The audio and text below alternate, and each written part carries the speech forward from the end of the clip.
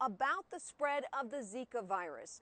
Pope Francis said that in history, there are dire times in which there are the lesser of the two evils, and that's contraception.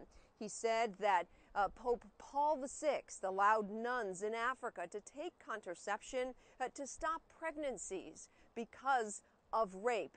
Now, again, he did say it was the lesser of the two evils. Abortion is not the lesser of two evils. It is a crime. It is to kill someone in order to save another.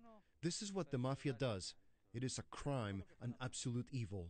The solution, according to the pontiff, is to find a cure, a vaccine for the Zika virus. Rosa Flores, CNN, Rome.